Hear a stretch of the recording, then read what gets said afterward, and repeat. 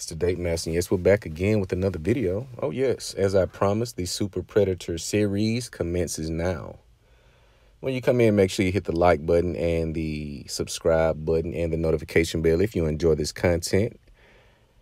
As I stated in my previous video, in all of my videos, if you dig one grave, you must dig two.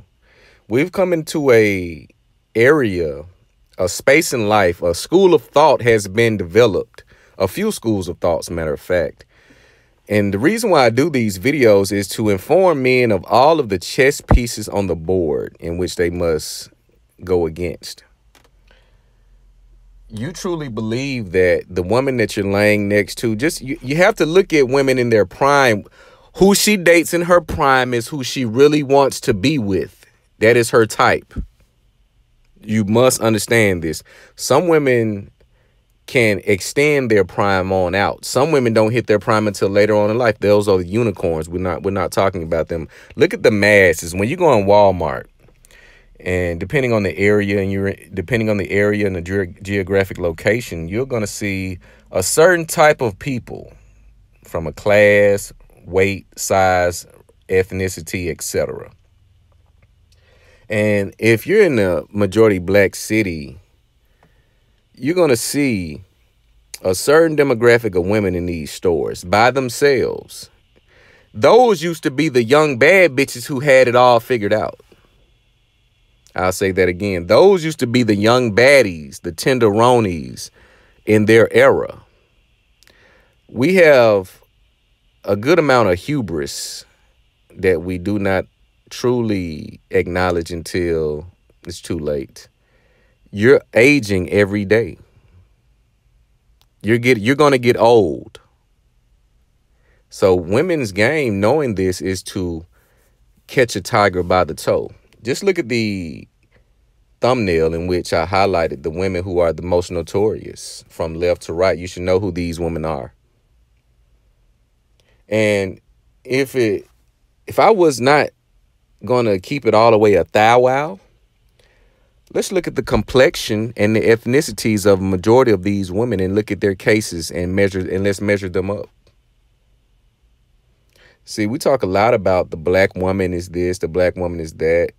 You know, we all have our struggles as far as the women in each racial group or ethnic group. But in this case, you're talking about, let's take Larsa Pippen, for example. She's the ringleader right now. Marcus Jordan actually believes she's in love with him. A woman who was married to Scottie Pippen in his prime, winning the championships. These women are about securing the bag. So when you hear that phrase from a woman, you must understand her mindset, and you more likely want to get away from her as quickly as you can. Take her out of the rotation because you're nothing but a tool to her. You're a tool on her. You're a tool in her toolbox of success. She pulls you out, or she say, okay, I like this tool. Notice how women date as they age. Now you're getting women saying they like the truck driver. Oh, you're a truck driver, you're more likely getting played. Again, I stated this in some of my videos before. I seen a woman date truck driver after truck driver and basically build a business off of the tricking. See, in modern day, women want their men, boyfriend, husband, etc., to be their tricks. I'll say that again. Women want men to be their tricks. So when you see a woman speaking in such a way that describes a trick John relationship with her, she's done this before. This would actually, she likes this because it benefits her the most. Oh, we know the stronghold of this recession is taking effect. Oh, we know.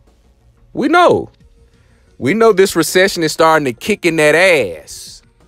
So you're going to see these women talking about more dealing with a man who's driving a forklift. You're going to see it on your timelines. Just pay attention. This is why all your social media outlets is important, because it exposes a different level of manipulation that each woman practice. So we know that recession is strangling that ass because, yes, gas, and I'm in Alabama, and I'm sure it's higher in other places. Gas is about $3.40-ish a gallon. We know how that looks on the wallet. You must understand these women's eating habits, the cosmetic habits, the practices in which they have to maintain an image is squeezing the hell out of that purse. So now she has to make haste because the cold season is on the way.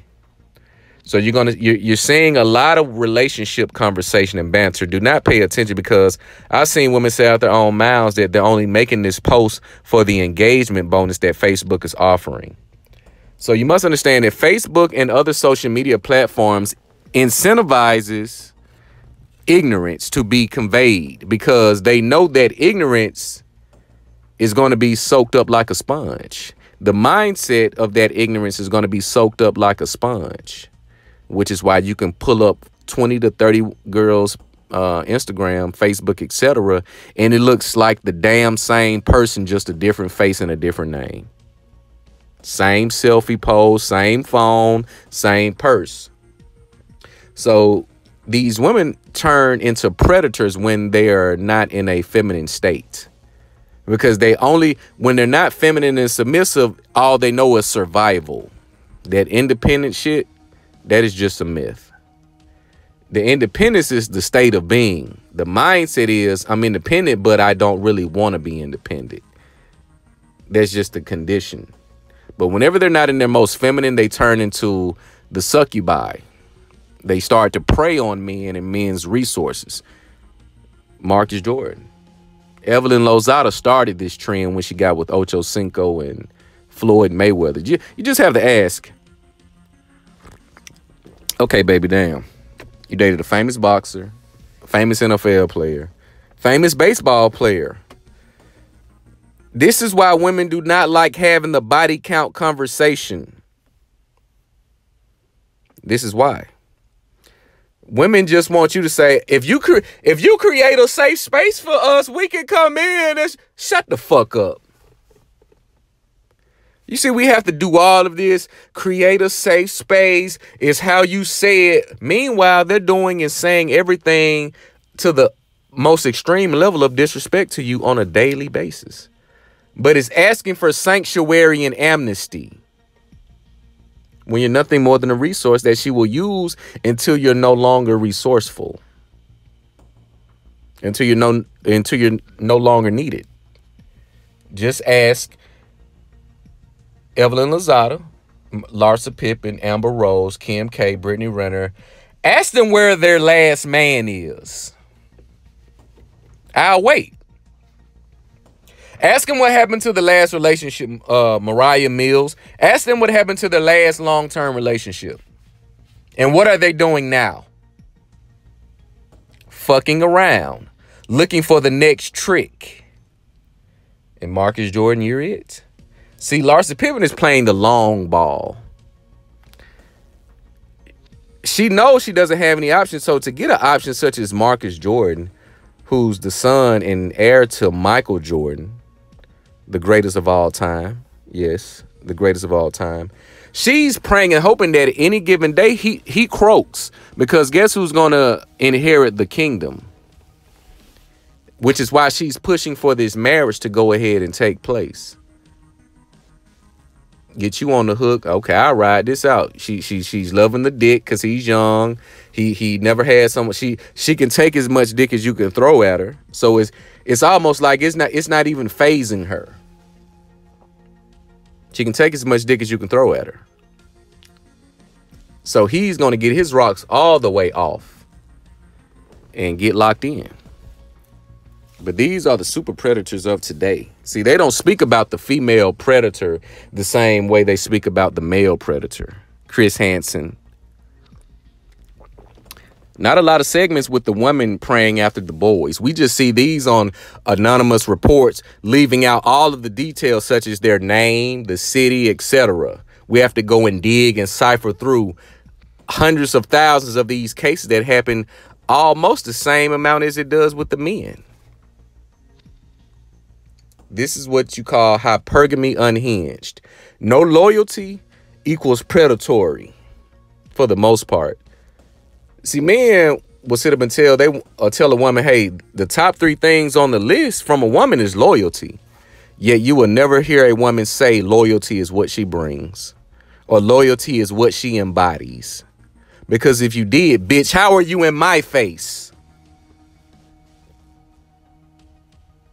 Which is why she don't want to tell you about the 4 ex-lovers, the 4 boyfriends, and the 3 sneaky links that no one knows about, except the other guy that she linked up with.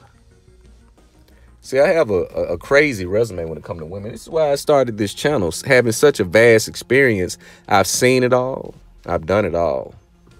I've had women on the same team, in the office, out of the office. The game does not stop. If your woman is in corporate America, she's working at a call center, it's just a matter of time. Because last time I checked, most of these companies are always hiring. So it's only a matter of time before the environment is set for her love of her life to walk through that door. And she's hooked. The smell, his cologne, he switches his cologne up every day. His look, his style, his conversation. It's a breath of fresh air to her. If a woman does not have any track record of loyalty, then she's a predator. Not in a pedophilic way, but she's preying on men in a sexually manipulative way, knowing he's weak for sex, knowing he's weak to be appreciated or feel that feeling of appreciation when he pays a bill, when he relieves a financial burden from her. He pats himself on the back thinking he did some man shit. When she's texting, girl, yeah, he gave me that $650. I got his ass for another $250 last week. I'm going to break his ass. She's going to break you financially and emotionally. She'll break you. And then you'll do the same thing, thinking you're gonna date in that same pool. You're gonna get something else. Oh, I'm gonna go to this end in the pool, not knowing you're still in that same pool. You have to change environments to change the quality of people that you come across, and you must be very, very picky.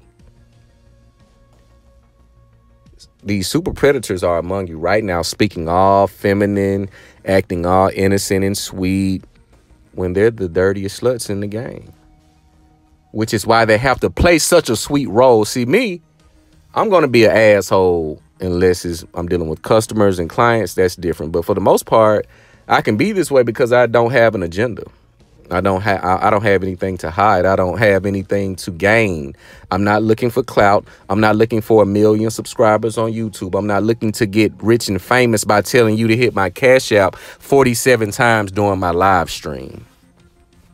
This is simply a gift as I give to you, free game, because I know it. A lot of these guys who got the super dope setups, that's cool. The $19,000, that's cool. But I guarantee you they don't have 10% of experience with women that I do.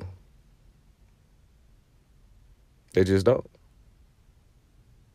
So you must understand this game that you're playing. Predators are among you. If you're a well-to-do man, you're on the track to become successful. You must be very picky. And I know you want to date down. You hear the podcast say, I'll date the McDonald's girl that's in the... Shut the fuck up. No, the fuck you won't.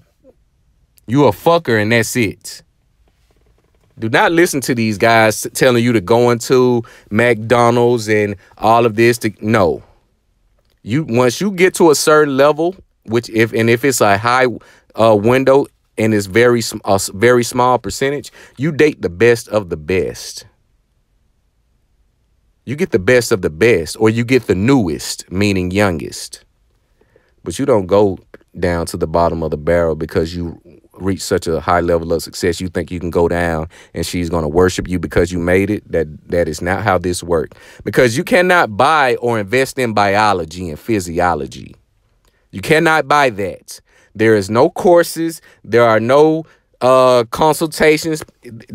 None of that shit applies to real life. Biology and physiology does not lie, and it cannot be cheated, bargained with, paid. It cannot be bought.